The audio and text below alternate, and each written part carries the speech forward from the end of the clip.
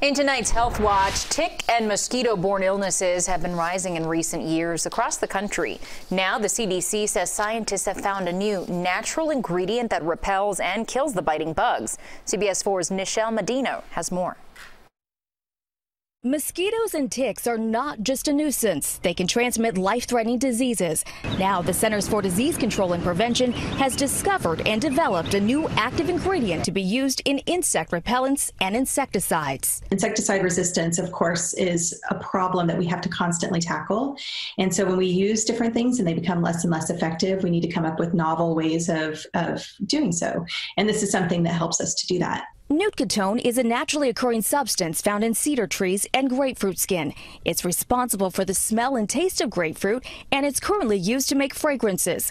Research shows it may protect from bites as well as products that are currently available. Diseases spread by mosquitoes and ticks, including West Nile virus and Lyme disease, are an increasing health threat. Experts are especially concerned with so many of us spending more time outdoors because of the pandemic. We're moving all of our events outside, and people are being more active outdoors as well. They're going to have more mosquito exposure. They're going to have more tick exposure. And so there's a lot of things that we need to do to prepare people and help to protect them as well. Dr. Christy Murray is with Baylor College of Medicine. She says to prevent bites, choose an EPA-registered insect repellent with one of these active ingredients. And also wear long-sleeve shirts and long pants, and do not spray repellent under clothes.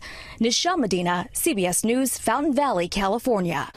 If you need to apply sunscreen and insect repellent, experts recommend applying sunscreen first and insect repellent second.